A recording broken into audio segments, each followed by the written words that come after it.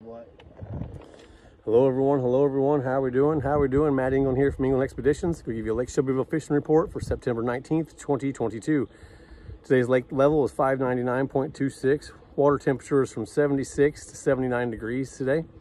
Water clarity is around 14 to 16 inches. Crappie mood, thumbs up, thumbs up, thumbs up. The timber bite again was the active bite, catching fish anywhere from 8 to 12 feet deep using the pendulum toss with that eye-hole jig and naked minnow. Ken and Leanne, they were both using the striker rod, that 11.5 foot, 2-piece power crappie rod, Jerry Hancock Signature Series, boat flipping some real nice fish. Leanne's gonna have a nice fish fry coming up here pretty soon. I think I got Ken tomorrow, is that right? Yes, sir. Yes, That's sir. it, that's gonna be a good time.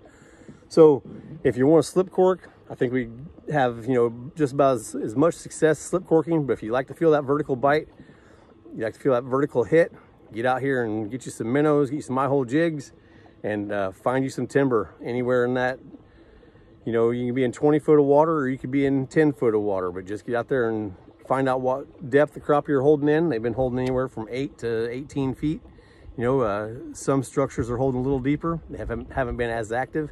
The fish higher in the water column usually is going to be the fish to the schools that we target, and see if we can't boat flip a few slabs, and that's what we did today.